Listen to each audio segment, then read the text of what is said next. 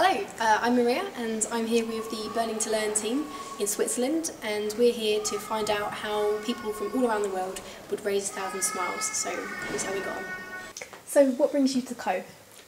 Well, I was in Co twice earlier, first in 2009 and then last year. Okay. This year what interested me was the TIG program, an opportunity to hear business thinkers, people who are concerned with the economy, different stakeholders, not only business, their points of view, how they are grappling with the challenging situation the world is going through, and to better understand, what the world is doing and how that could apply to me personally, and how we could take some of this back to India and use it. Brilliant. Okay, so what brings you to Co?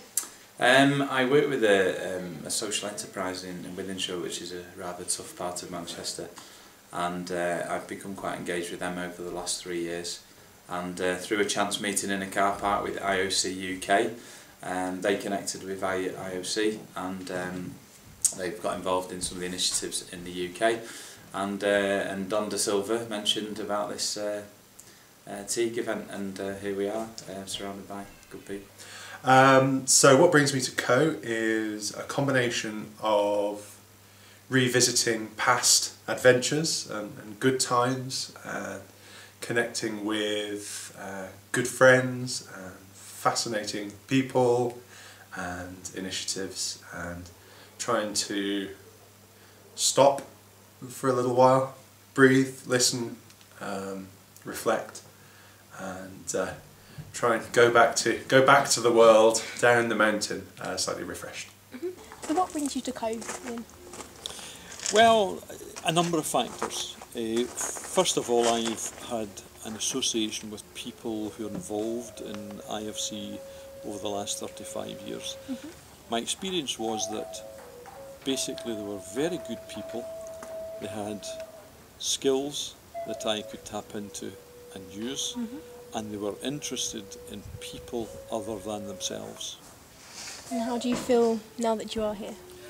I think it's fantastic. I made a mistake 35 years ago when I got an invitation and not coming, because the things that could have happened and the scaffolding I could have built up to support the community that I'm in at the moment and have been for over 40 years could have been so much better.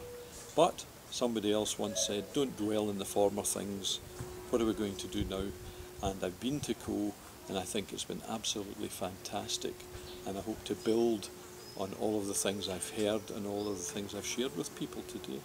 But I think the reason I really enjoy it is because the reason I run my business is for a purpose beyond profit. So the inspiration to going to work is, of course, we do make money and we must make money because otherwise the business is not sustainable. But the inspiration really is that I know that if we run the business well, we're able to then create impact in the lives of people. Whether it be the employees who work with us, our customers, our suppliers, society at large, just the fact that we're able to pay our taxes makes me happy, because I know that money will go to villages in India in terms of water, electricity, infrastructure. So there is a higher inspiration in running the business. Brilliant, brilliant. And how do you feel now that you are here? Was it what you expected? I came with quite an open mind, to be honest. I wasn't quite sure what to expect, having never been here before. But yeah, I've had a fantastic week so far. Met some amazing people, just doing quite remarkable projects in around the world, and I guess it's kind of refreshing to meet people with similar agendas, to kind of doing things properly and not just focusing on profit, like unfortunately a lot of businesses in this. So you do a lot of work in your own community, and one of the things we're doing is based on making people happier. So it's quite a big question, but what would you do to raise 1,000 smiles in your community? To raise 1,000 smiles in my community, on a serious note, I would want to create 1,000 jobs. In another way, we raised 1,000 smiles just 2 weeks ago. And what we did was we brought almost 1,000 children to the new stadium which will house the Commonwealth Games in Glasgow in 2014. Of these almost 1,000 children, each one of them is from a different primary school, about 15 primary schools, and to ensure that they transfer to high school and are able to have friends and contacts, we bring them together and we have an Olympic Games, and we call it the Fair Mini Olympics. I was there that day. There were 1,000 smiles. I want to talk a different language and appeal to you as a human being first.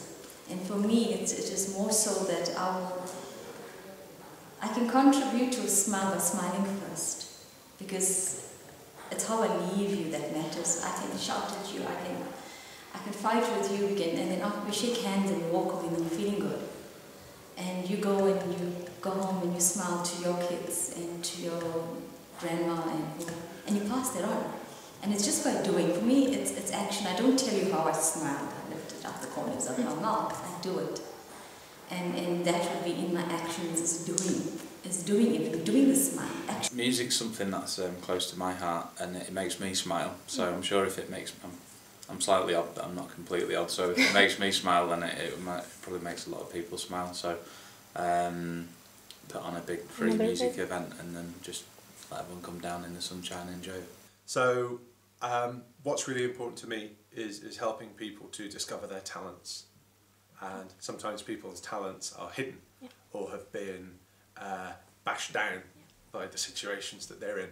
So for me, it's about enabling people to realise what their talent is and embrace it and kind of run with it. And hopefully that would make them smile. That's fantastic. Thank you very much for your time. Sure, thanks. Thank you very much. Thank you, that was excellent, both of you. Brilliant, thank you. And lastly, how would you raise 1,000 smiles back home in India? That's a good question. You know, I would really put it down to asking myself this question, and I do that off and on, that can I put a smile on the face of every person I interact with? Whether it be, you know, just as I leave my building and there's a doorman, you know. Yep. I've noticed that the day I smile at him and just ask him how he's doing, he smiles back at me. I mean, I could just walk out of the lobby, get into my car and move off, and, you know. But I could make that extra effort. And I think that if I'm happy, let me put it this way, if I am basically happy from within, my ability to make people smile will be much greater. It'll be like an effortless, you know, and it's just about looking at a stranger and smiling, you know, for no apparent reason. That's the only way I would do it. Yeah, just, I think if I smile, I'd be able to make 1,000. Or let me put it to you this way as well. Without me smiling, I don't think I can make even one more person smile. Forget 1,000. It's brilliant. Thank you very much. Thank you for your time. Thanks a lot. Yeah.